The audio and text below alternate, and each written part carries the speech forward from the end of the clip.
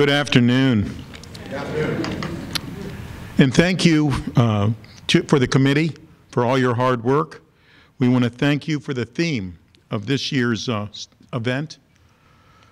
And I want to thank each of you for being here to recognize Black History Month, which is an annual celebration of great achievements by African Americans.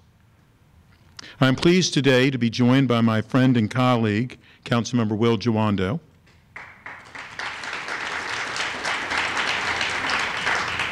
Since 1976, every United States president has officially designated the month of February as Black History Month. The County Council will hold a special program during our council meeting on Tuesday, February 11th, starting at 9:30 a.m. at the Council Building located at 100 Maryland Avenue. We will discuss the importance of preserving and honoring African American communities in our county.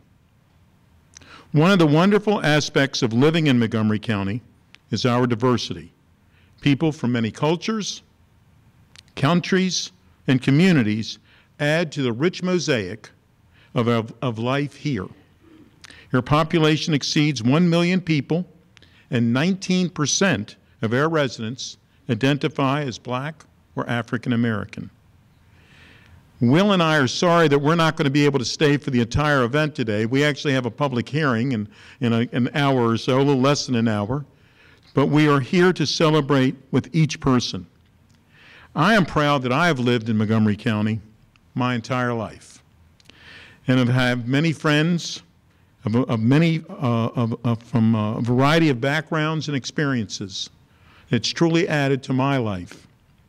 On December 7th, my office co-hosted an event with Anita Neal Powell of Lincoln Park Historical Foundation to honor the legacy of Barbara Flack Darko, founder and editor of Montgomery Times and executive editor of the Afro.